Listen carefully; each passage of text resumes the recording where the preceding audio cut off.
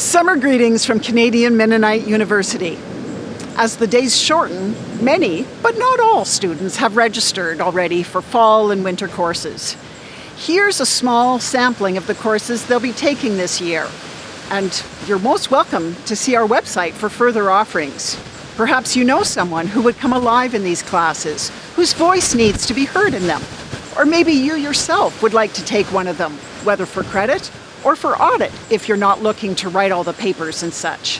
Consider these: The Art of Worship with Christine Longhurst, The Art of Peace Building with Wendy Craker, The Art of Preaching with Andrew Dick. Yes, we do lots of arts. We also have an Art of Math course, although not this year. There's also many courses in science, biology, chemistry, physics, mathematics. I'll feature this one, The Genetic Revolution with John Brubaker. You know, in everyday life, we often hear about genetic modification, and we toss around metaphors of cultural DNA.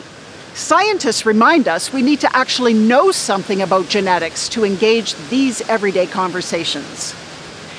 I'm really grateful for students who are willing to put in the effort and the time. And also students who are willing to take the time to study the Bible and study business and many more areas.